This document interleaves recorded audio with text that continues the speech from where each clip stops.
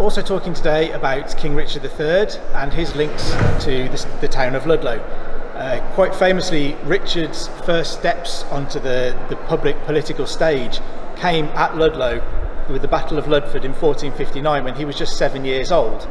He was abandoned here with his mother, his older brother George and their older sister Margaret when his father, Richard Duke of York, his older brothers Edward Earl of March and Edmund Earl of Rutland left Ludlow on the eve of the arrival of the King's army. Richard was left to witness the sacking of the town of Ludlow and the ransacking of his father's castle. And that must have left scars on a young 7-year-old boy who had expected the protection of his father and his older brothers.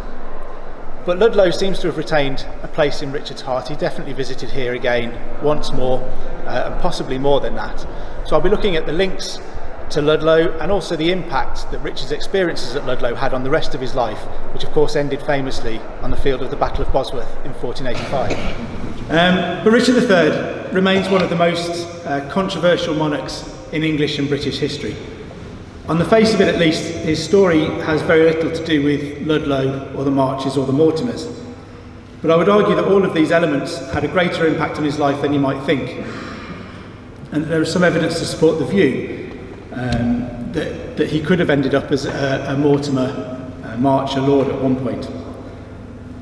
I'm probably staying away from some of the most controversial moments in Richard's life, which is a nice comfortable position for me to be in for a change. It might actually allow me to keep to the half an hour.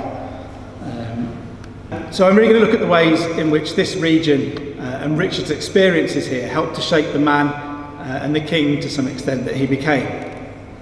It was a long road from Ludlow to Bosworth for Richard, but I think he took plenty of baggage with him on that journey that he'd picked up here at Ludlow and found hard to put down. It's something maybe that many of us can probably identify with, and I think people often forget that men like Richard III were at the end of the day only human. They weren't unblemished heroes, but neither were they comprised wholly of evil. Hopefully examining a little bit about Richard's relationship with Ludlow here will help to flesh him out a little bit. By the time the House of York reached Richard's generation, an already powerful family had become the focus of a concentration of great families that would lead ultimately to the throne. The breadth of the makeup of Richard's heritage by this point is easy to overlook. Of his 4 grandparents that we can see there, he has 1 member of the House of York, a Mortimer, a Neville and a Beaufort. 4 of the most powerful and influential families in 15th century England. Although the Mortimer name itself had all but fizzled out, this was the line upon which the House of York, as I mentioned earlier, had based its claim to the throne. The Neville family reached their dizzying pinnacle and fell dramatically within Richard's own lifetime, and the Beauforts had become the deadly enemies of his father before their male line was ended in 1471 after the Battle of Tewkesbury. Yet Richard's mother was herself half Beaufort, and their descent from John of Gaunt had made them one of the most influential families during the Lancastrian period. All of this meant that Richard was descended from King Edward III via 3 of his 4 grandparents.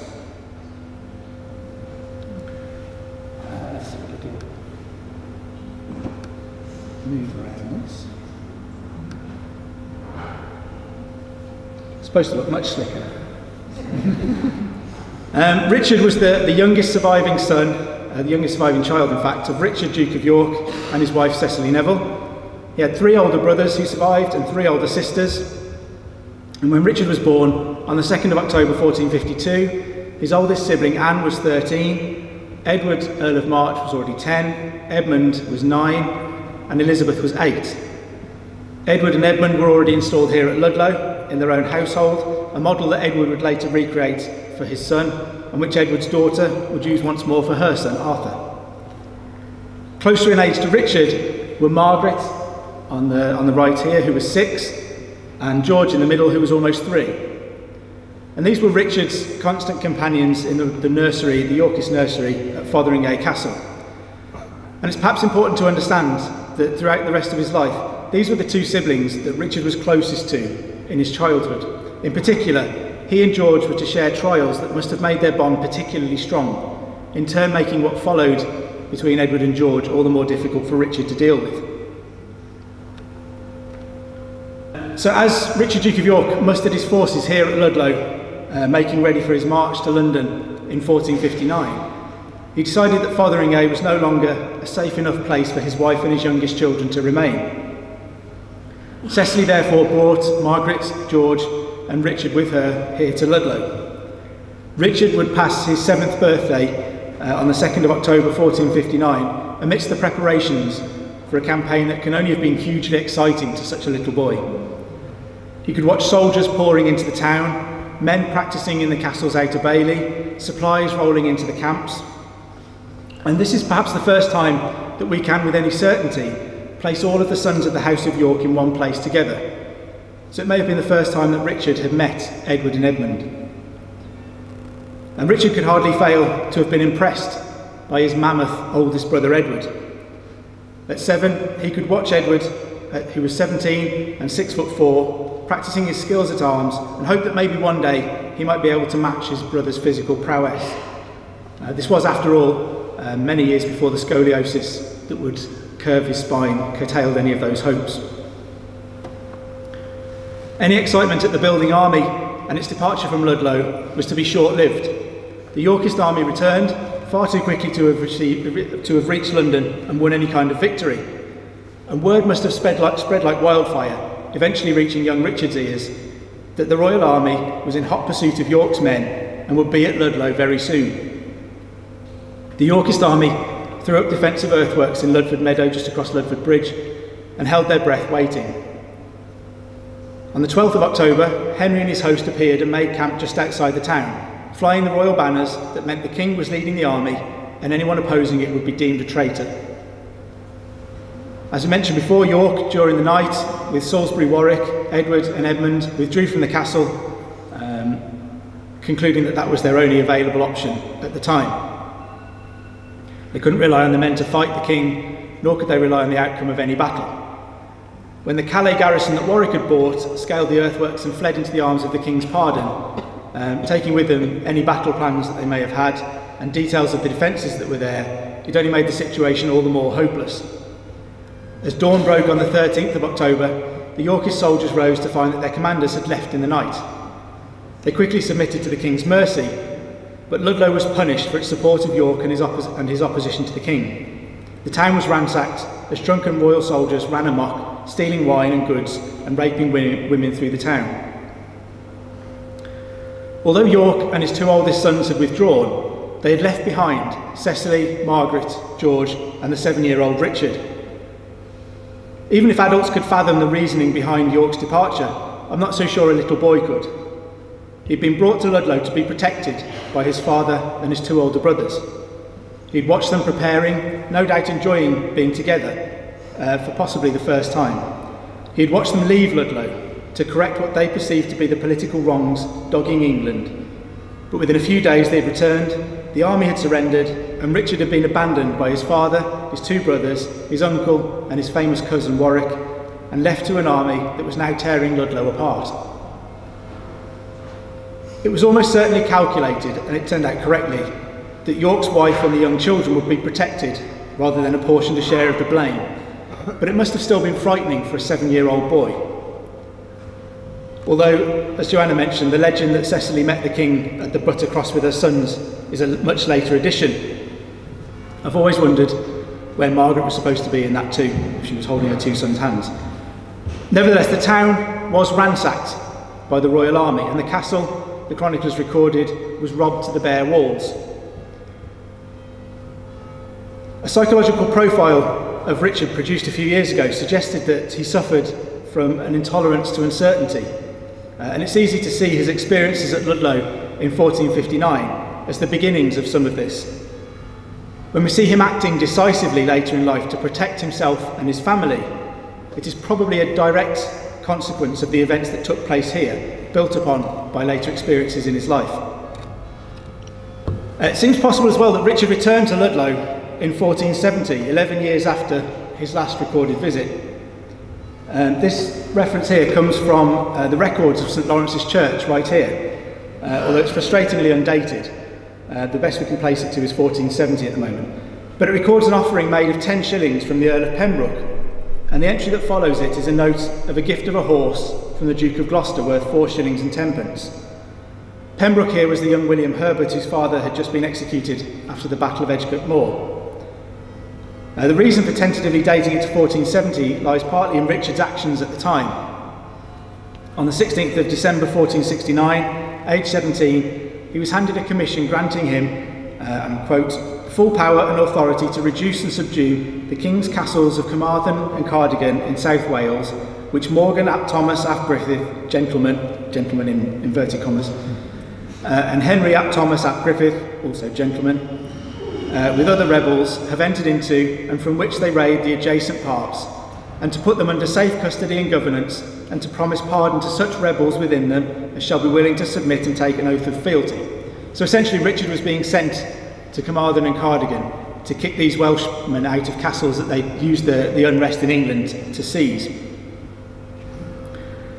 But an interesting facet of this, what was probably a test for Richard in his brother King Edward's service, was that Morgan and Henry were the sons of Grufford ap Nicholas, a fairly well-known heavy-handed Welsh bully at the time. But Richard was being sent to regain Carmarthen and Cardigan Castle and take these men into custody. But another one of Grufford's sons was named Rhys ap Thomas, who was famously the man many believed to have dealt the fatal blow to Richard III at the Battle of Bosworth in 1485.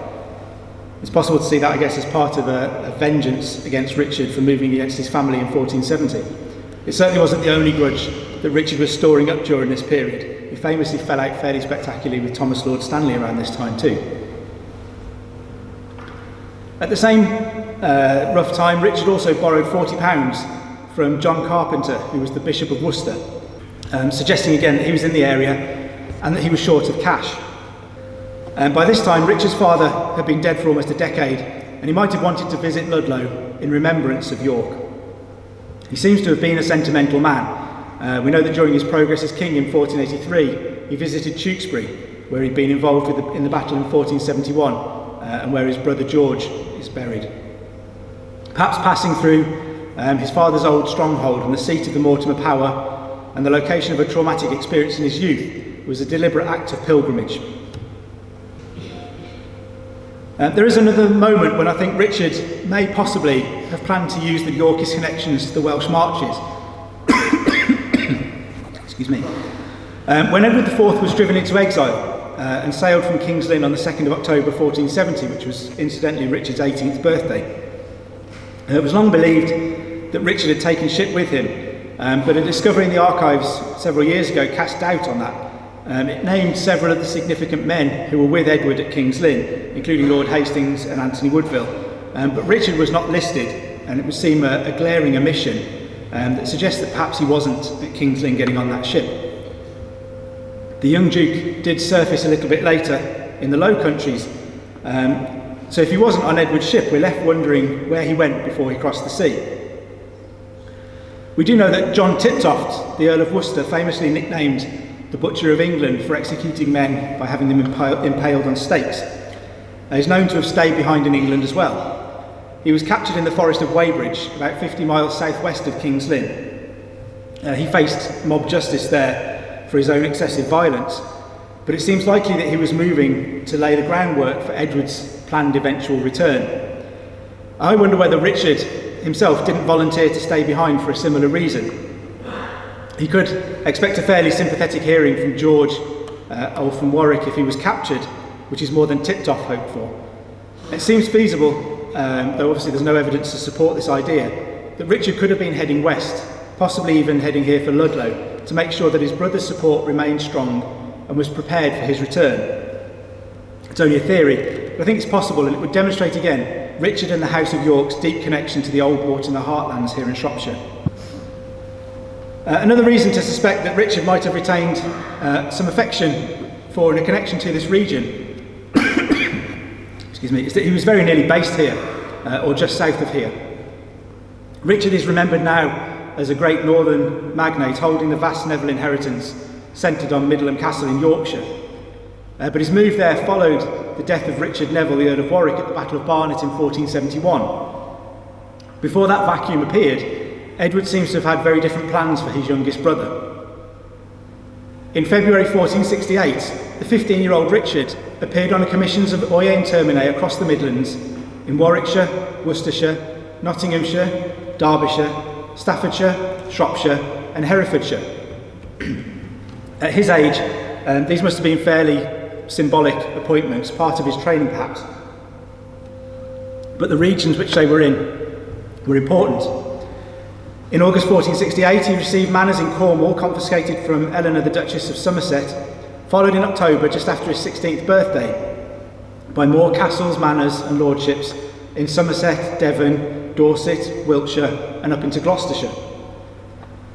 In May 1469 Richard received properties from the Duchy of Lancaster's portfolio worth around £1,000 a year, a figure which seems to have represented what was deemed to be a sufficient amount for a young nobleman or young royal man to support himself. The grants also gave Richard land in 5 of the 6 hundreds of Lancashire and a barony in Cheshire. It placed him to, and perhaps intentionally at this point, into direct conflict with Thomas Lord Stanley. On the 29th of October 1469, the 17-year-old Richard was leading commissions of array in Shropshire, Gloucestershire and Worcestershire. On the 7th of November, he was made Chief Justice of North Wales, and on the 14th of November, he was granted a castle and manor at Sudeley in Gloucestershire. That would have seemed to have been an ideal base of operations for someone filling the void in the traditionally Lancastrian and Beaufort-dominated southwest and southern marches. With Edward in the southeast, George in the east and north Midlands, Warwick still nominally loyal in the north, it was a gap that was perfect for Edward's little brother to fill. It was just after this, in December, that Richard was sent to restore order in Carmarthen and Cardigan. Had Warwick not fallen out spectacularly with Edward, it's possible that Richard would have been remembered as a powerhouse in the southwest and the marches, rather than in the north. But that possible future was swallowed up by the need to plug the hole left by Warwick in the north in 1471. And again, this is the image of Edward IV from the window behind you. I think another one of the lingering effects of Richard's brief time in Ludlow in 1459, which was built upon in the following years, was the role models that he took for himself and tried to emulate in many ways. Physically, he seems to have wanted to be like his giant, ferocious oldest brother, Edward, who was originally Earl of March and later King Edward IV. At 6'4", Richard is still the tallest monarch in English or British history, and his reputation on the battlefield was the stuff of legend. To remain undefeated throughout the Wars of the Roses was no mean achievement. And I think in his performance at the Battle of Barnet, where he was injured, and at Tewkesbury, where he was carrying that injury, his disappointment during the French campaign in 1475 and in Scotland in 1482, we see a desperate desire in Richard to prove himself as a soldier, the equal of his brother. Perhaps the need also contributed to his fateful charge at the Battle of Bosworth. Politically though, I think Richard found little to admire in his big brother's lethargy, his late reactions and his blind eye to corruption. So again, here's York from the window behind you. And I think Richard's political role model was much more his father. This was perhaps allowed to develop by the loss of his dad at the age of 8. And like Edward, York had not lived long enough for Richard to see him fail, allowing him to create a sense of perfection and hero worship around his dad. As king, some of Richard's first acts were to berate his brother's style of government and the corruption that it had involved, and return to something far more akin to his father's agendas of the 1450s, anti-corruption and pro-war with France. The politics of opposition is rarely the politics of the ruling party though, and Richard's attempts to reform Yorkist government met with some opposition from vested interests that York had, the same opposition from vested interests that York had faced in the 1450s. I actually think if you look at things like the October Rebellion during Richard's reign, you see that that's kind of what I would describe as a very middle class and very southern rebellion against Richard, who was in the process of cutting off those kind of lines of corruption that allowed those people to buy their way into Edward IV's court. So although we quite often hear that the rebellion in October 1483 was based around disgust that Richard had probably murdered his nephews, the princes in the Tower, I'd suggest it had much less to do with that than it had to do with his political activities and the fact that he was cutting off routes via corruption that these men had been enjoying and using for years. And we see Richard, he writes to the bishops very early in his reign and tells them all that it's their responsibility to go out into the community and find those who need help and need to be brought back from corruption and straightened out. So I think he very much saw his father as a political role model. So although I think Richard isn't usually associated very closely with Ludlow, his experiences here left a mark on him that contributed to the man that he became. The fear that security, no matter how safe it felt at the time, could be ripped away in a moment, remained with him and can be seen in some of his dedications to saints who protected against sudden death. We have his visit to Ludlow in 1470, when it was not really on a direct route to Wales from where he was, and that suggests that even though it may have involved dark memories for him, it was a place that retained a soft spot in his heart that he associated warmly with his family when it had been whole and together. It's perhaps fitting then to consider him under the gaze of his two greatest influences in the window up there, his brother King Edward and their father Richard, Duke of York, and to allow that Richard wasn't altogether an evil man, but he was the sum of all his experiences, just as you and I are. Thank you very much. Apologies again for that.